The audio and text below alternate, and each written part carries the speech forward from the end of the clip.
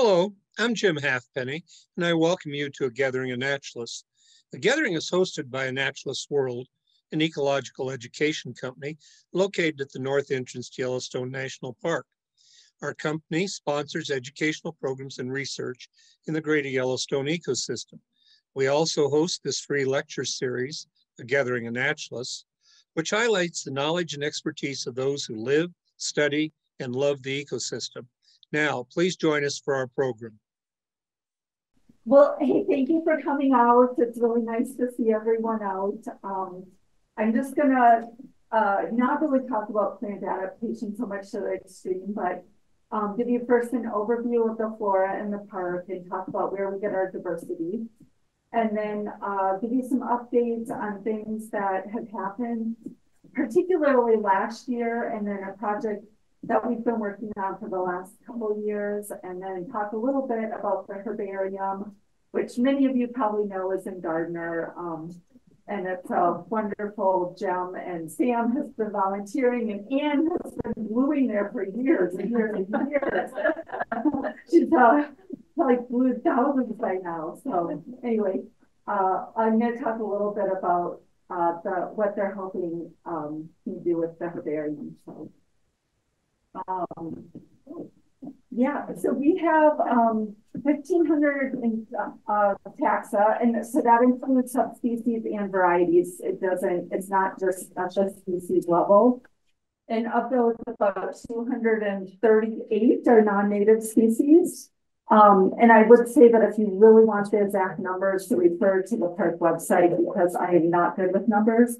And whatever's in the resource and issues handbook, I've checked and double checked. So we are at the edge of a couple different ecotones. So we're at the edge of the Great Basin flora, and then we're at the edge of the Intermountain flora. And then we also just have the general Rocky Mountain flora. And in addition, we have the thermal features. So that's kind of what's affecting the biodiversity. So I thought we'd start with Beckler, which is the wettest part of the park. It gets over 80 inches of precipitation a year. And it's also the wettest part of the state of Wyoming. And so because of that, there are a lot of plants that only occur there for the state of Wyoming and are listed on the rare plant list. And then within the park, they only also occur in the park. So we have some pretty exciting rare plants, and one of the places that we could probably have another discovery for the park. This year we did some work down there, so I'll talk a little bit about that too later. Gardner is the driest part of the park. We get less than 10 inches of precipitation a year, and it's also the driest part of the state of Montana. And so because of that, we have rare plants that occur in the park and are rare for the state of Montana, but are not necessarily rare in the state of Wyoming. So some political boundaries going on there. And then we have the thermal features. And so at the thermal areas, we have sort of a typical suite of plants that grow kind of, if you look at Mattis or Norris and Old Faithful. But then we have a few things that are rare and are only growing in certain locations. So purple monkey flower is one, and it's disjunct from the Pacific Northwest. And so it is pretty rare in the park. It grows at Old Faithful, but then also obsidian sands at Hayden Valley and obsidian sands around Fairy Falls. So a few other spots like that where it's really squat and just puts on a beautiful bloom if you get a good year for it. The other ones are actually things that are common in the park. So stonecrop is really common on almost all the geyser basins, but also common at low elevation, common at 10,000 feet. Like, it's just very adaptable and does well. And so it's a nice one to be able to pick out. The next one over, so the second one from the right is horsebrush or caniza. On the geyser basin, it's like this high. But if you go somewhere else in North America, like anywhere else in Montana, you'll find it knee high. So there's same species, quite a bit of, it's very weedy, but it's a native plant. It's totally native. It's a good guy. And that one grows pretty much everywhere in the park as well, but I would say a little more common at Old Faithful. And then the next one, the second one from the left, there's pussy paws. And that too is really common in the park. And has this look, they all tend to be really squat. And that's because they're protecting themselves by remaining low. They just aren't as subject to desiccation, and they don't dry out as quickly, but it's squat, kind of spreading out, and has really succulent looking leaves. And so you'll see that one all over the geyser basin as well. And then we have the monkey flowers, the yellow monkey flowers.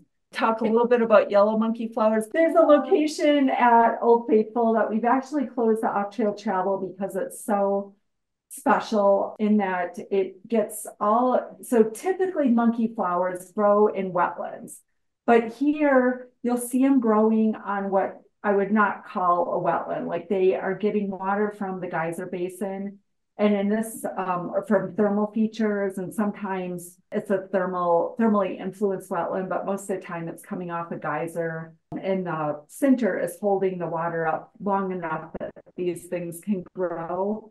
So at this location around Lone Star, it is really only getting water from snowmelt. And so this researcher out of Missoula has collected the seeds, and they did a great article in the natural history thing that comes out of Missoula on this monkey flower.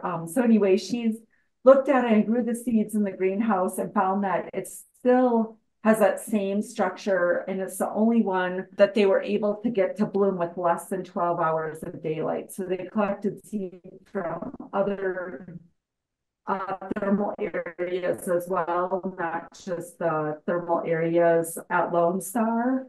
And so that was really unique. And she says that it's rapidly speciating towards a new species, and it would be another endemic for the park, but it's thousands of years off. So we're still not at a new species here. And then they also looked at the hairs on the leaves and found that the hairs are actually, the function is to shed the snow on the leaves, and so help it photosynthesize quicker. Another grass that's in the thermal areas is hot springs panic grass.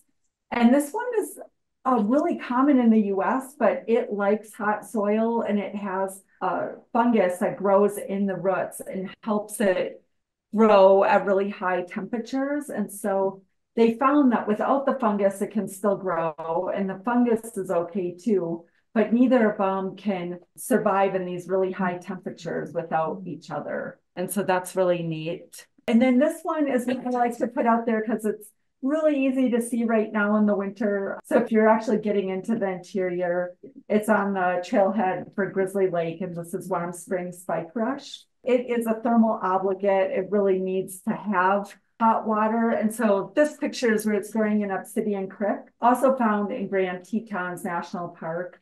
And then there's a different variety that's found all over North America, but this one is pretty much isolated to here. And then California, which it may have been not, might have been an accidental introduction kind of thing. It might not really supposed to be at California, but it is in California. So this one, I used to always think it was only bathwater temperature. And then 2 years ago, we had a researcher that was looking at thermal gradients. And so he wanted to see how hot things could grow. And I was out with him and said, this was growing at Nora's kind of on a frying pan situation.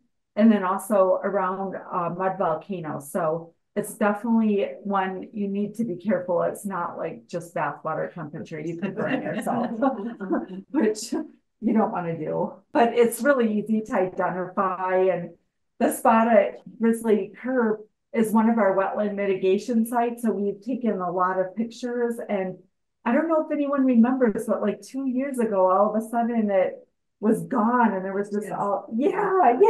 And so now it seems to be back, but we had a well there, and so we had to actually dig the well out because it was buried in all the plant matter. And so I'm kind of thinking that it just ended up suffocating the live plants out until water moved that plant material through again. I don't know, but it seems to be back.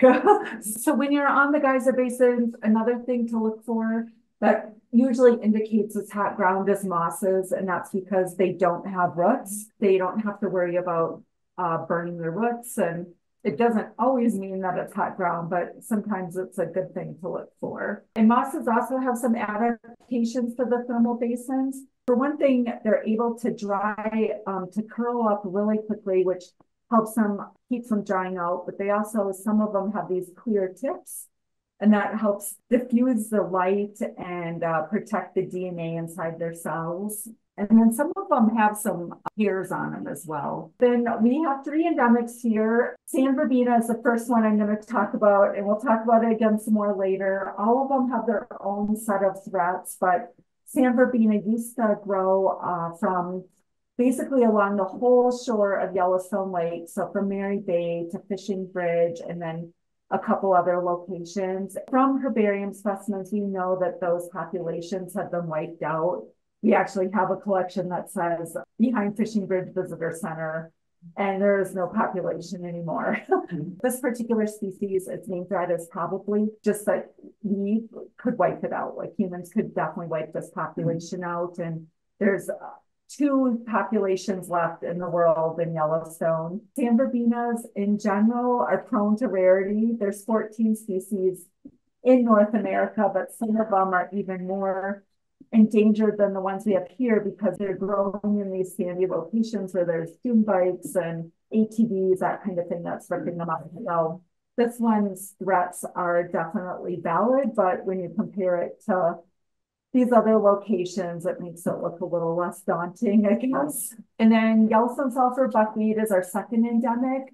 It grows at Old Faithful and also at Madison, right off Teepee Village.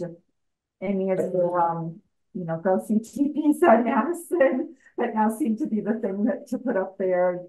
That's right there. Some other spots too, but the easiest place to see it is off the Old Faithful Inn or at Madison Junction. It grows on these thermally altered glacial tills, so on obsidian sand.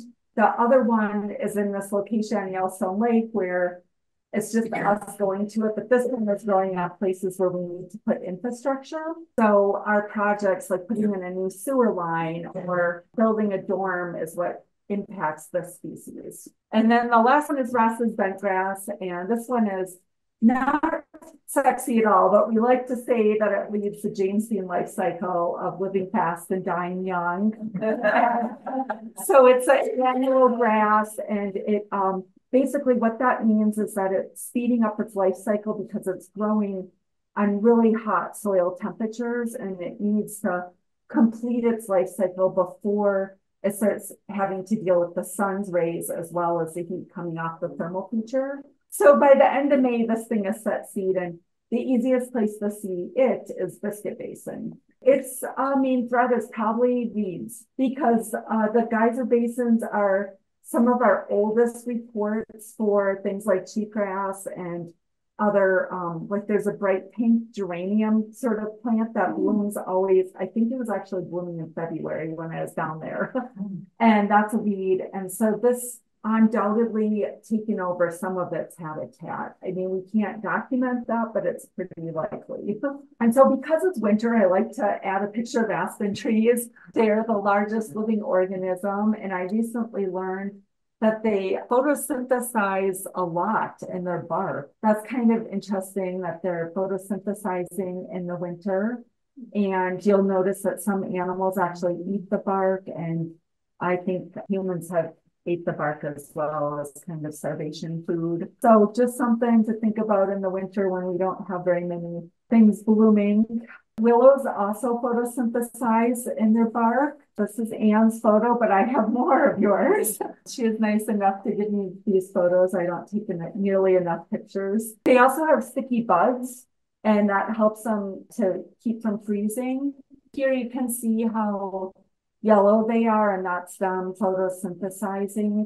But the other thing is they're very flexible, and so we use them a lot in our revegetation projects. For anyone who drives over the Gardner Bridge by Sheepheater often, that's one of our wetland mitigation sites, and we have put literally thousands of willows in there. It's on the uptick, like our monitoring is showing that there's willows there and they're growing, and one of these days we're going to have the willow forest. Just on a restoration note, it's a really good a place that demonstrates how much compaction impacts the success of restoration and how it takes a lot of plant material to overcome those kind of issues, because we have been dumping native plants and spraying weeds and putting seed down for at least 6 years now. So hopefully one of these days it's going to look really good. So one of the weeds that we're really battling in the park is desert alyssum, and it is a mustard. So in the same family as kale and broccoli and all the things are, and if you're definitely sure what this is, you know, I encourage people to grab it, put it in your lunch, eat it, man. This is good for you. It was actually pretty recently brought to the US or introduced to the US. I think it was the 30s. Means without, and alyssum means madness. So it means without madness. And it was introduced as sort of a medicinal thing, I guess, for people to eat it. So this is a picture of Gardner, and it's probably blooming around here. The thing is that it is a winter annual. So what that means is that it germinates in the fall, and that it overwinters throughout the winter, and in the spring it can just start automatically sucking up moisture before the native plants can. So almost all of our native plants are germinating in the spring and not the fall. And so that's how it gets that leg up. It also is sticky. And so if you imagine chia seeds, that's what happens when this gets wet. And so it can stick to surfaces that are near vertical. That means that it's difficult for carpenter ants to move it, but kind of bad for us because it can grow on very vertical surfaces, and it can survive that wetting and re-wetting process quite a few times. So if you want to learn more about sticky plants and see the carpenter ants going after this, Eric Lopresti does a lot of work on sticky plants, including San Verbena, and his video is here, and it's a great video. This is just the illustration though of what happens with desert alyssum and how it takes and converts these nice sagebrush meadows that have forbs or wildflowers like geranium and lupine, and pretty much ends up with just solid alyssum in the understory. Which brings me to my other point that I like to tell people, because for some reason this park is committed to saying that Yellowstone is a grassland.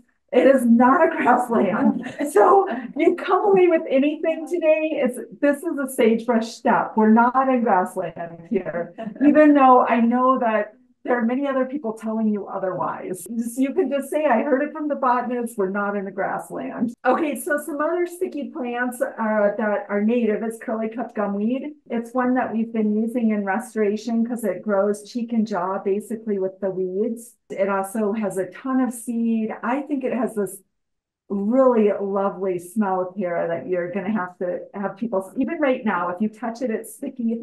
It's kind of this nice citrus smell. I don't know if everyone's as fond of it as I am, but try it for yourself, give it a smell. Some countries, they actually take that stickiness and harvest it. We don't in the US, but I thought that was kind of fun to learn that they are harvesting it in other countries. Here's a herbarium specimen for people to see what that looks like. This is probably one that Anne glued, actually, so we can see her great work. And so back to San Verbena. San Verbena has stickiness on the leaves, and so the sand sticks to it. And this researcher, Eric Lopresti, wanted to know if the sand was actually camouflaging the leaves, or if it was just being a mechanical thing that insects wouldn't want to eat.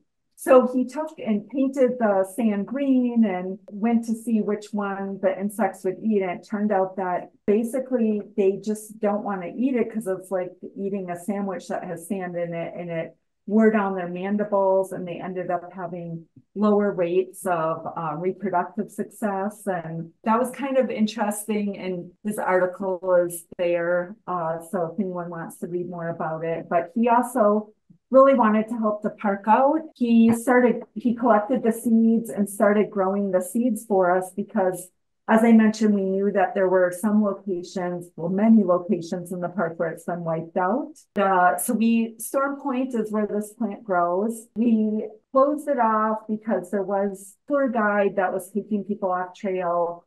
We could really have actually just probably hold their permit and not close it, but you know, it might give it a little more protection. I'm not sure. So we closed it off, said no off-trail travel in this area. And then we also put some bumper logs up to help protect it. But what's really fun, and so we've also done some spraying. We've been spraying cheatgrass there for a lot of years. I'm not sure herbicide gallons are down, but the thing is that it really varies. And anyone who has sprayed can tell you this. I would like to believe it's helping, but we put in, so Alex Zeidelman put in some monitoring plots this year.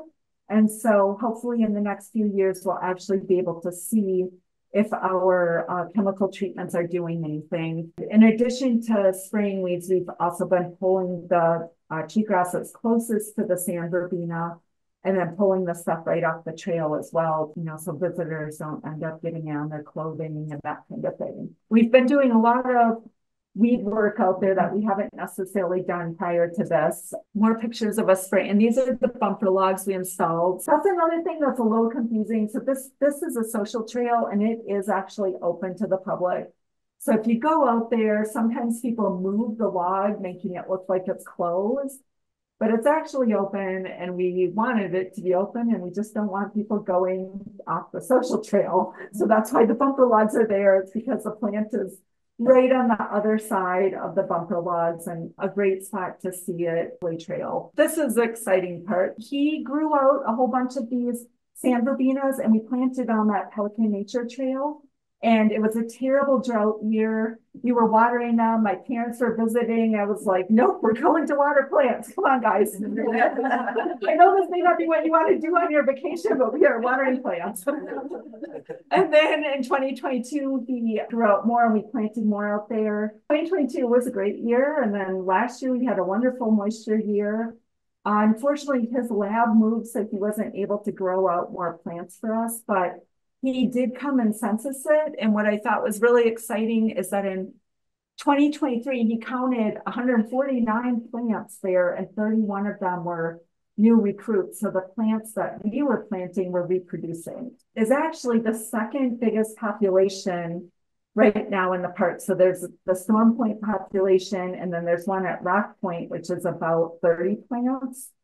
And then there's one plant at a picnic area. And actually I couldn't find it last year. So that one's probably extinct. He also took and glued seeds to toothpicks and we stuck the toothpicks in here and then at Mary Bay.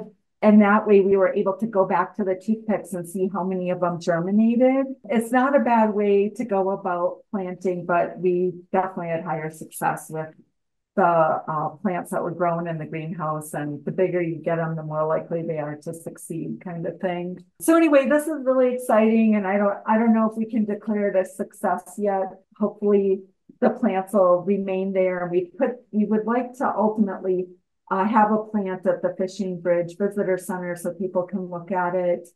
And I keep trying to get signs put up here, but we haven't been super successful at getting that up and going. So then these are actually some stuff that happened last year.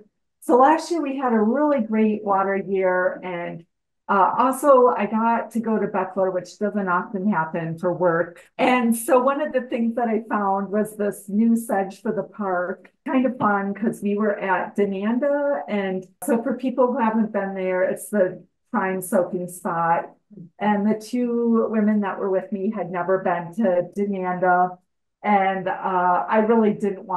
really wanted to soak, and I was kind of begrudgingly letting them soak because I thought I'm going to be a terrible supervisor if I don't let them. I'm like, they're soaking, I'm looking around like, come on, get going, you know, we need to get moving, it's going to rain and we got to get this plant press out of here. And then I found this thing. So that was really fun. I had been to Denanda many times and had never noticed the sedge, so that was fun.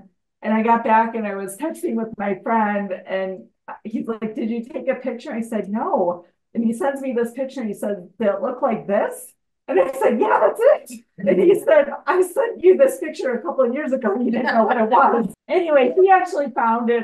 I just didn't know what it was. But you can see, so from Herbaria that are online, I just put in a quick search to see where it showed up in the states. And so you can see in the West, these are the locations. So it's pretty common, but we don't have it in the park, and it's pretty obvious. So I think that actually, if it was in a lot of locations, we would have found it by now, but there's probably more in Buckler for sure. And then we found a ton of itty bitty plants, which was also really exciting because as most of you remember, it was a really wet summer, unlike this winter. And so the little annuals just love that kind of moisture. And so this guy was, prior to this year, only known from a couple locations, and we found it growing all over the sagebrush in Hayden Valley. And then at Lamar, we found it. So we increased the population, and it's really tiny. I mean, when I first found this thing, I was kind of like, it was just in the bud, so it wasn't fully blooming. And I just kept looking at it like, is that something different? You know, you had to get down there on your belly and really take a look at it. And then, so the other thing we found were moonworts.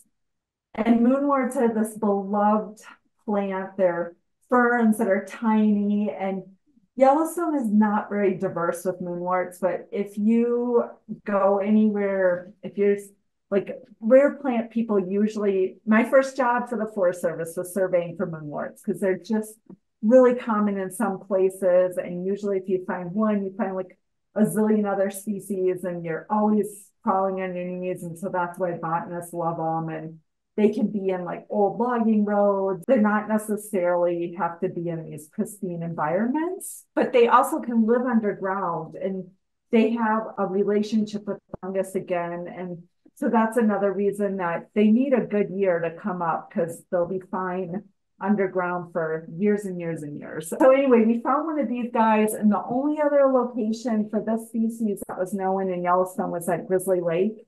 And it's from a herbarium record, and it literally says Grizzly Lake. And so to relocate something like this without coordinates is pretty hard, even when it's as specific as Grizzly Lake. Like, you have to spend some time crawling on your hands and knees. That's the distribution for this guy.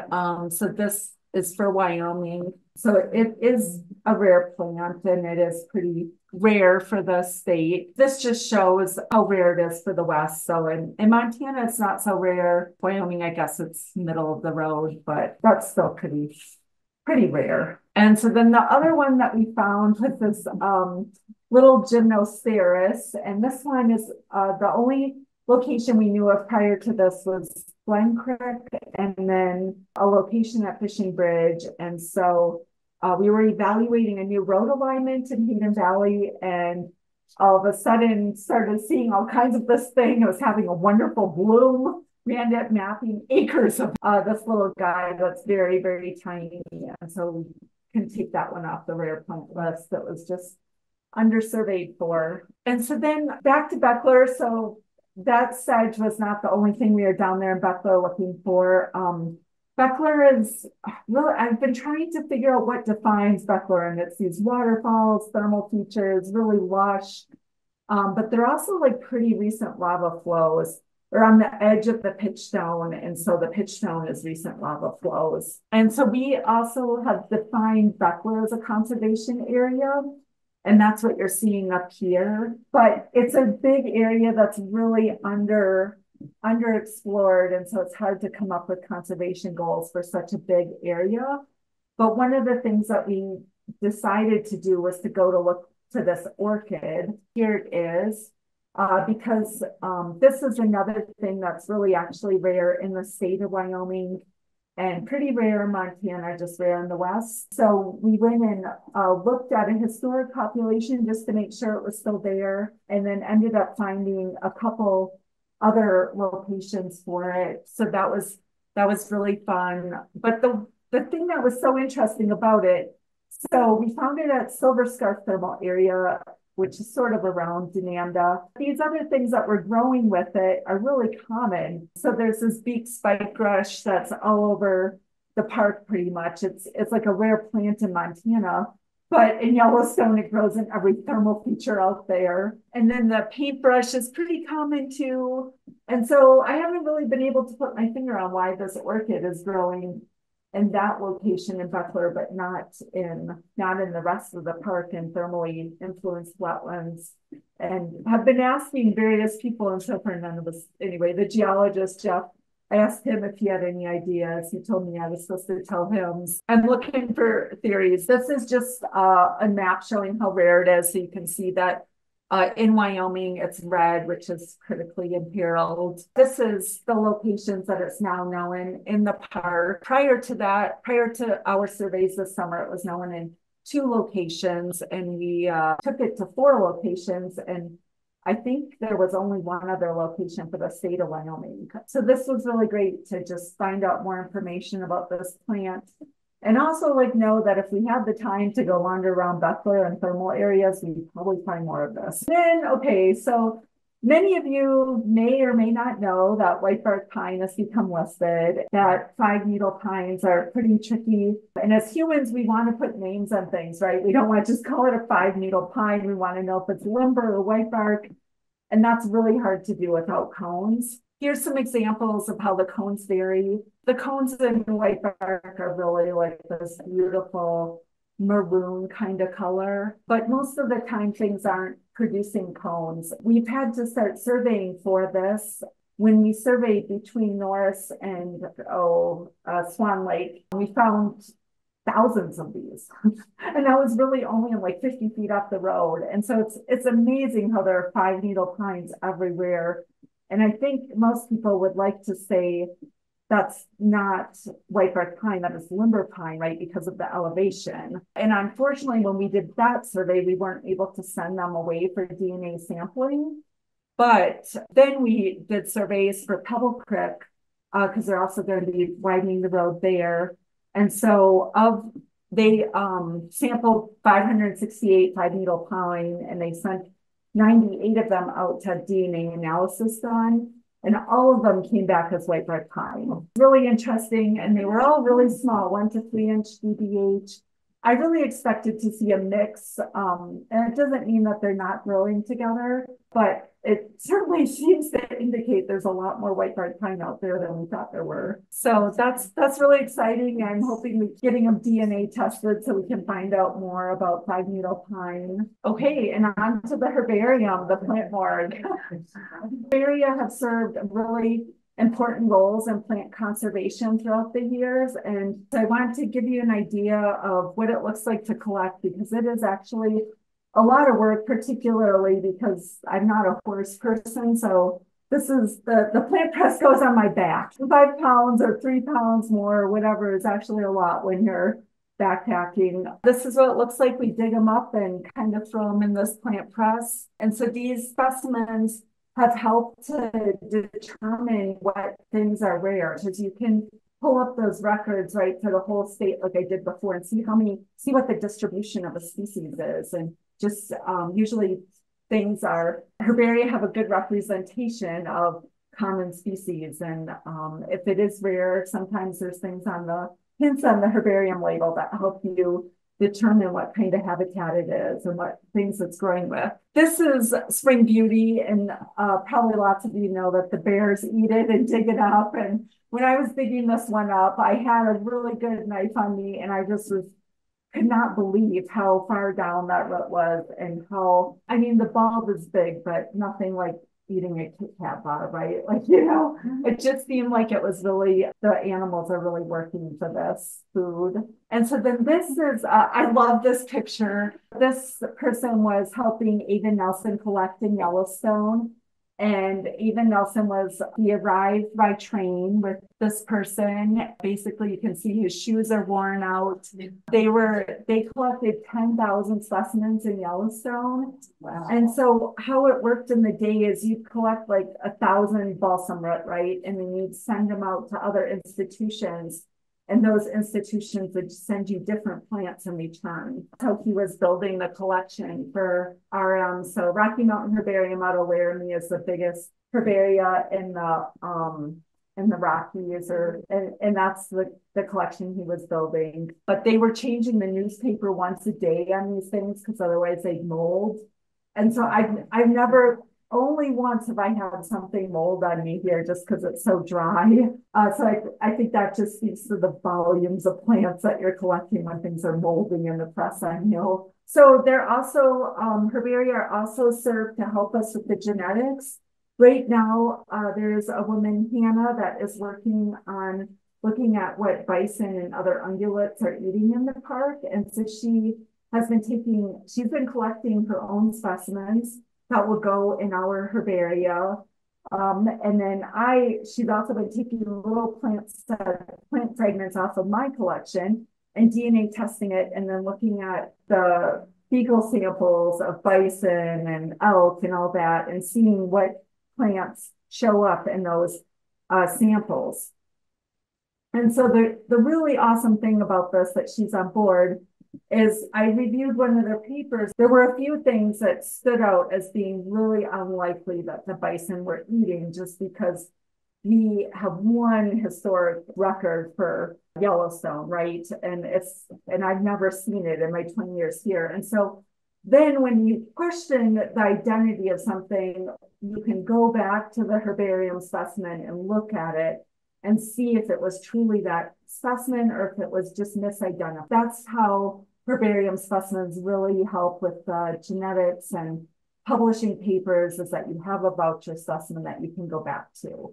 And unfortunately, a lot of wildlife biologists don't do that. And so that's what's really awesome that she's doing it. Here's another picture of us collecting. And then also they help to document local extinctions. So I mentioned that we know that there used to be Sambucina that was documenting a local extinction, but this plant, Plains gay feather, used to be probably in Gardner and in the park because it grows right outside the park, but likely, it's really pretty, like we could have picked too much of it and wiped it out that way, or it might be that there's been so much impacts to Gardner with the hay fields and irrigation ditches that it got wiped out that way. But we know from a herbarium specimen that it was here, and that's probably a local extirpation that's happened as well. And then also we've gotten new reports. So I mentioned voucher specimens. Some years we find new things for the park because somebody goes out and collects it, but other years,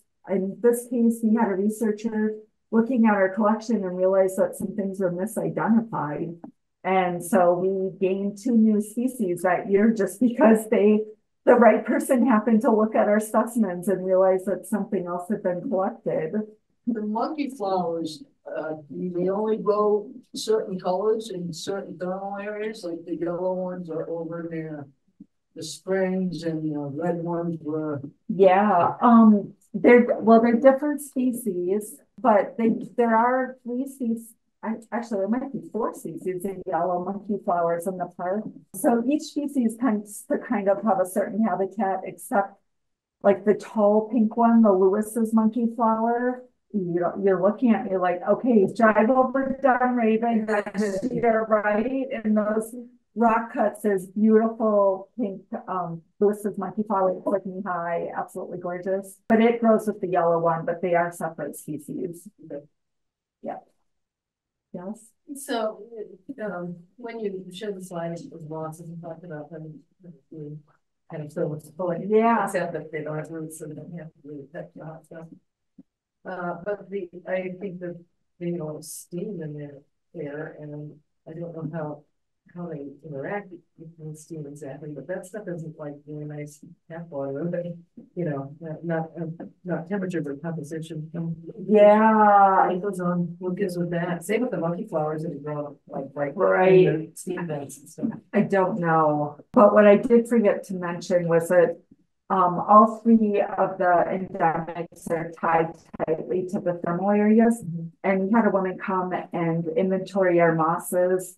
And basically everywhere in the park, even a good majority of the backcountry. And she also found that our unusual mosses came out in the thermal areas, and some of it in really hot water, like they were aquatic species that were growing in the water. So they And there is one species of moss that is, it's called the rock forming moss. And so it's in Mammoth. And basically this thing is how it deals with the travertine in the water is that it forms like a little pedestal and keeps growing higher and higher. And so the base forms rock because it's exuding the travertine. So I think some species do have ways of dealing with the heavy metals and but I don't know any more than that. You mentioned that photosynthesis occurs in the aspen bark. But aspen bark is silvery, if anything, highly reflective. Did not have to absorb sunlight in the bark. I don't, except sometimes it looks green, like for sure. Yeah, so I don't think it's the silver stuff that's doing this. The ones that kind of have the deep green tinge to it. John Marr did a lot of research on photosynthesis and the bark. And north of the Colorado-Wyoming border is much less. South is dramatically more. And you can simply take a little bit of iodine. I don't know if you were in school, took the data and dropped iodine on it to see the production of starch. You can do that with aspen bark. And so that you can take a little cutter and cut in, pull the bark out and sample it. So you can look up his work on there. But farther south you go, the more photosynthetic it is, and it's definitely chlorophyll on the bark. I was a little unclear. You were talking about using DNA analysis to differentiate between limber and white bark pine? Yes, they just took needles and sent them away to a lab. So they were between 1 to 3 inch DBH. So ones that wouldn't be cone producing. I think you could do it when they were smaller than that.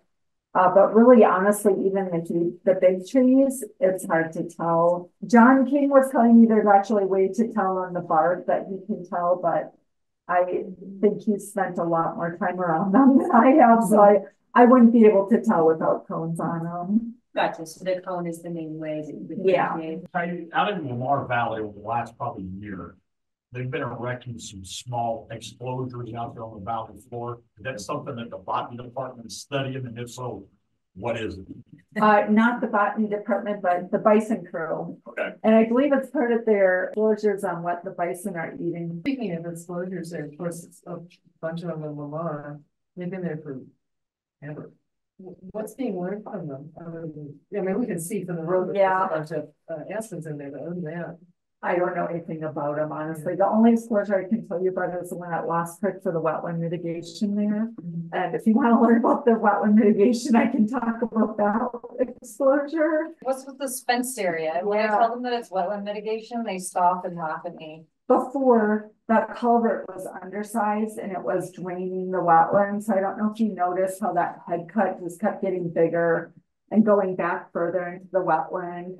And so we actually filled the wetland. And so we did that by taking a lot of willows that were called post-assisted structures.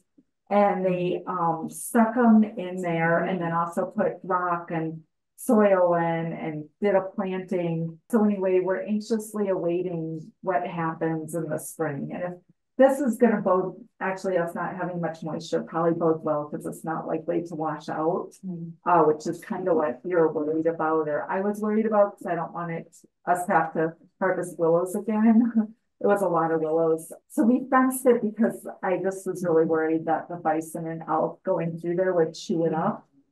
And we would never get any willows to take hold and our plants wouldn't take hold. And so then once they finish the bridge, they're going to take that road out, which probably everyone knows. Then that will also become sort of wetland mitigation credit, but they'll have a bridge that goes over the road, over where the road is now, kind of guided trails, Antero, chuck wagon trails, On the exposures, first ones were put in the 30s. Most were put in the 50s. There's a park publication that lists all of the exposure, like what exposure in the archives. You could dig into it over the library. Well, Don in Spain worked on that a lot. They would look at grazing. That was in the 30s. By the 50s, of the exposure, about half of them have go to aspen groves, and half of the aspen groves have owl nests. Weren't there earlier? Well, the plants that the bison are grazing, and that could be a very valuable thing for wildlife biologists. This is out of Brown University, and they apparently have done this in Africa and composed the diet there for ungulates. But so they're trying to do that in Yellowstone, which is really cool and exciting. And it's not just bison, they're also collecting fecal samples from other ungulates. So looking at what they're eating, and that's fun because they're going to publish the results, and they're finding that they're not just eating grasses, right? Which is, I think, why people tend to refer to Yellowstone as being a grassland, because we're so used to thinking about it in wildlife terms.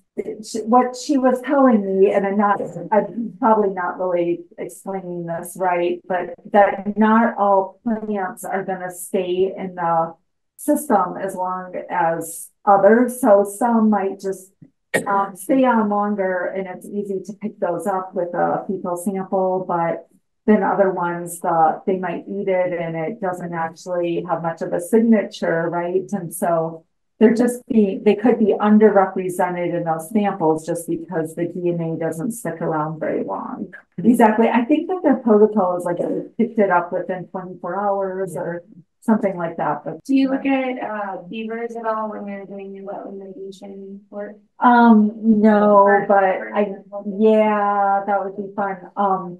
I mean, that is those structures, post-assisted structures. They're also known as beaver analog systems. So, but no, our wetland mitigation. So in the Park Service, that can only be restoration. It can't be depletion or enhancement. Yeah. So often we've been most successful when there's an old road and just taking the old road out. But we don't have that many old roads left that we can take out. So now we're kind of looking at, it is an old road, but it's different. So by Elk Park on the other side of the road, there's a Gibbon pit. Doug and Judge will probably know where this pit is. Anyway, there's an old road that comes out right at Artist Paint Pot Station. It goes back. Essentially, they built this road 1900s by just putting a ditch on both sides.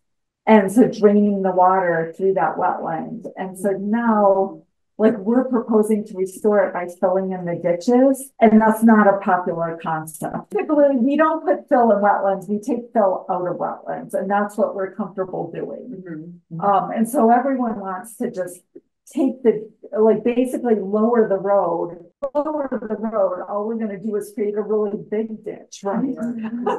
And then you also have to figure out some way to decompact the road and fill in the ditches and create some sort of resistance so that it doesn't run out those ditches, even if you just put material in. So that's our next big restoration project that I'm excited about. By Pelican, if you've gone over at Lake, the Pelican Viaduct, that was our most recent wetland restoration. And that one is actually not quite as successful as I'd like. If you walk around there in the fall, there's a lot of corduroy in there that they should have taken out, but technically they met the contract because they lowered it to the grade that was in the spec. And unfortunately, the contractor never was like, hey, there's still material in here. We should really pull this out.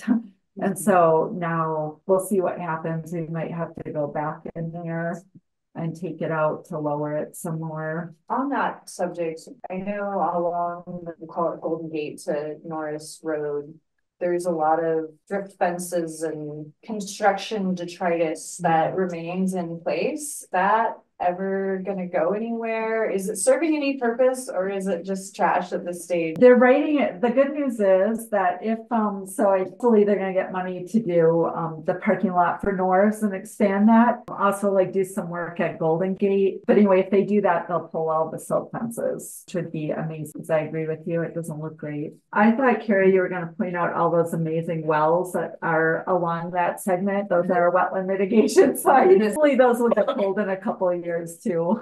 I worked for the Forest Service for almost a year. I was working in a nursery there, and also it was a combination of working in the nursery and doing rare plant surveys. And then I worked a little bit doing a couple other jobs as a botanist for rare plant surveys as well for the Forest Service. No, I really, honestly, I've been at Yellowstone a long time, but it doesn't feel like a long time, but I haven't. So you're obviously in Montana, if you don't mind my saying so. No, Wisconsin, no. Did you adopt? I was gonna say, the my other big experience was that my dad's a logger, so I did have some experience Yeah. working with him before I went to school and that kind of thing, so. No, I was going for the pronunciation of Creek. Oh, Crick? Oh, yeah, no, Yeah, you definitely. got me fooled. Oh, okay. I mean, I come from Indiana. Okay, yeah, no, I'm not from There were creeks Montana. there. Heidi, going back to exposures, do you have any idea what was being studied in those exposures along Old Yellowstone Trail Road that they recently taken down? Well, that was actually part of restoring, that is actually kind of a grassland, but not, it was native sagebrush, and then we planted crested wheatgrass there, and so it was converted to this exotic grassland. And so they put those exposures up to try to restore sagebrush. Did a lot of native plantings there, and John Klopkowski is the one to talk to, really. Lots of weed treatments, and actually they had a panel come and talk about how to restore that area. And so they made the recommendation of putting the fencing up, and then it became kind of out of vogue, I'd say, out of style to leave it up, and so we took it down. Yeah. Was it successful in restoring the sagebrush? I don't think so, but I mean, I also really truthfully like walk that road and try to look for native, like, like I'm not, I mean, and they tried cover crops, and they did a burn there when Roy was my boss. So they've done a lot of different things. I want to say the burn was actually the most successful, but I'm way out of my element. You should talk to John Kopelski. He would know. Uranium, Yeah. backdrop is beautiful. Thank you. Is that the only place in the park where that stuff grows? No, native plant or the park's wildflower. And they chose it even after San Verbena. They knew San Verbena was the endemic to the park. And I think probably because it has this really nice wide blooming window. I mean, you can see it starting in probably June through October. It really blooms a long time. It grows in all kinds of wetlands. So thermal wetlands. This was like a normal kind of freshwater meadow, I would say. Right. It was just adjacent to the shore. I've seen those Sphinx pollinator moths pollinating them. Yeah, so those are cool. Yeah. I was wondering how a botanist defines native and invasive. That's a hard question. Goodness, I don't think I'm going to be able to answer that. We also sometimes talked about weeds versus other plants. What's that distinction? Yeah, I mean, I'm really traditional, and I'm just sticking with like if it wasn't here to begin with. I mean, I think those definitions, there are a few things that grow in the park that were probably not here originally, but grow in like Thermophilus kind of thing and another thermal influence wetlands. Those are hard definitions. Thank you, Heidi. Thank you for joining us for this program. If you like the program, we have a channel on YouTube. Go to YouTube and search for Gathering a Naturalist. You may also visit our website at tracknature.com, where you'll find our books, classes, and other products. Our books are available on amazon.com. Again, thank you for joining us, and this is Jim Halfpenny. Take care, my friends.